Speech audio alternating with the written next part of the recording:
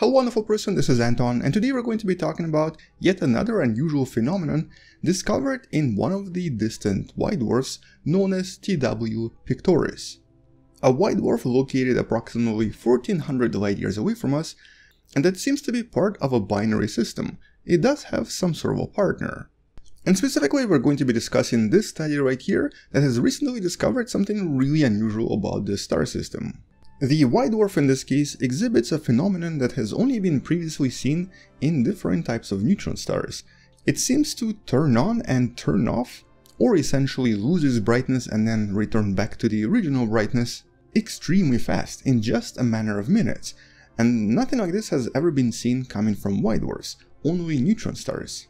Which of course makes this particular white dwarf an extremely intriguing target for future studies. But what exactly is happening here, at least according to the scientists, and is there any way for us to explain this rationally? Well, the answer is yes. It seems to be a pretty easy explanation. It's just something that nobody really expected. So first of all, when it comes to these stars, or more specifically these binary star systems, they're normally known as cataclysmic variables. And we've discussed a lot of these types of stars and a lot of the extremes of these stars in one of the recent videos. This was also about different types of white dwarfs. But when it comes to cataclysmic variables, they actually do have a lot of different properties depending on what's happening on the surface of the white dwarf. For example, some of them, once they acquire enough mass, produce really large explosions we refer to as nova. Whereas other ones can actually explode completely, producing a type 1 supernova and also launching the partner star in a completely different direction. And then there are some other cataclysmic variables, sometimes referred to as the polars, which often exhibit extremely powerful magnetic fields, which then tend to produce a lot of other really unusual effects because of how these magnetic fields start to sort of control the matter around the white dwarf. But because thousands and thousands of these objects have already been discovered, for the most part scientists did not expect to find anything extremely unusual, and that's of course until a very recent study. A study that relied on the observations from the NASA's TESS telescope. So first of all, when it comes to these really bright white dwarfs at faraway distances, they usually only get this brightness because of the amount of matter absorbed from a partner star. In other words, they absolutely have to have a partner to produce a lot of these very bright emissions. But in every observation to date, all of these white dwarfs would only change their brightness maybe occasionally every few days. This is usually due to the interaction of the magnetic field with the accretion disk around the white dwarf. In other words, they generally stay relatively similar in brightness for a pretty long time. And the brighter the white dwarf, the more matter it probably is absorbing from its partner star. So some of the brightness CVs or cataclysmic variables are very likely just very vigorous eaters. They're probably just making much larger accretion disks and are absorbing a lot more matter in the process. This matter, by the way, is simply just hydrogen and helium coming from the larger partner that it's sort of stealing the matter from. But for a typical white dwarf, this accretion process is believed to be more or less constant. And so this disk and the brightness of the disk generally produces relatively similar brightness for the period of at least a few days. It does change occasionally, but not by much. But the observations from Tybie Pictoris show a completely different story. The brightness here changes quite dramatically and also quite fast. And as I mentioned, something like this has only been seen around different neutron stars before. In case of a neutron star, they can change their total brightness once the magnetic field around the neutron star changes the composition and the amount of matter in the accretion disk. Normally this takes only a few seconds. And this brightness variation is usually referred to as mode switching. This concept in neutron stars is known pretty well and has been previously explained by various studies. But looks like for the first time, something similar has now been observed from this white dwarf as well. The mode switching here only takes approximately 30 minutes. In all of the other white dwarfs, this would take at least a few days. So how exactly does this work and what's happening here?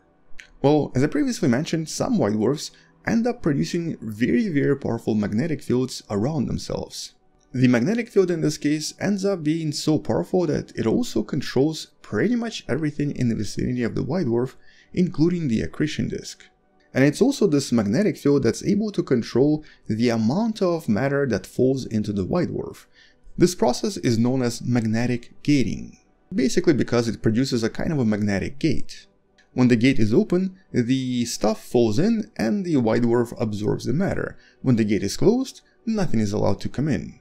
So when the gate is on, or during the normal feeding stage, the magnetic field of the white dwarf very likely spins relatively slowly and overall doesn't really interfere with the feeding process.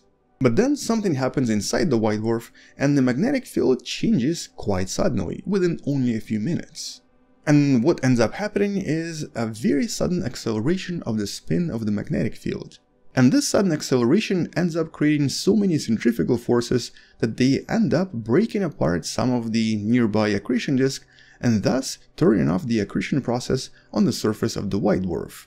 In other words, the material sort of gets pushed away from the white dwarf for probably a few minutes, possibly a few hours, but then once the magnetic field sort of slows down once again, the accretion disk returns to its normal state and the white dwarf resumes its absorption and thus starts to be bright again. And at least at the moment, this reconfiguration of the magnetic field of the TW Pictoris white dwarf is really difficult to explain. There's really no understanding of what actually causes any of this. But because something similar has been observed from neutron stars, there's maybe now a way for the scientists to try to explain and to possibly connect these phenomena in order to truly grasp exactly what happens inside these objects to cause these effects.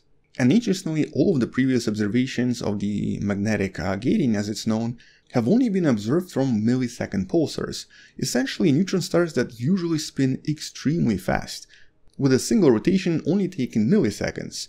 And so there's definitely a connection between what we're seeing in neutron stars or pulsars and what we seem to be observing from TW Pictoris, but obviously on much slower time frames.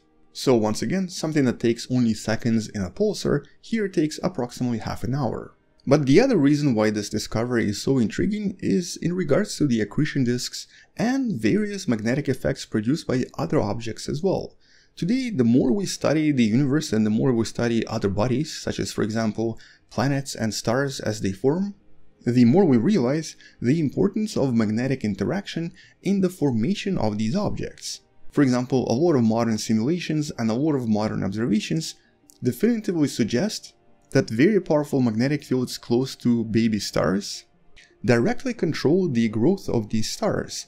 In other words, the stars normally accrete mass through chunks of mass following the very powerful magnetic lines. But at the same time, these same effects also produce powerful jets that end up releasing a lot of mass. So the total mass absorbed is directly related to various magnetic effects extremely close to the object, such as a typical star. But then something extremely similar happens around planets as well. For example, planets like Jupiter and Saturn experienced this, but on a much smaller scale, approximately 4.5 billion years ago when they were growing in size. So these magnetic lines or protoplanetary disks or planetary disks actually play an extremely important role in regulating the amount of mass that's going to be absorbed by the final object.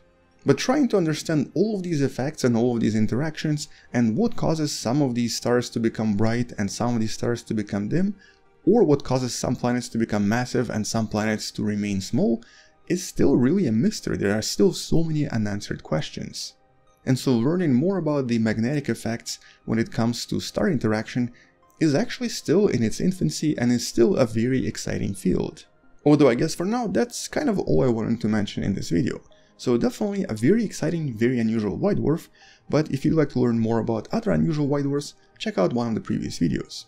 On that note, thank you for watching, subscribe if you still haven't, share this with someone who loves learning about space and sciences, and maybe come back tomorrow to learn something else.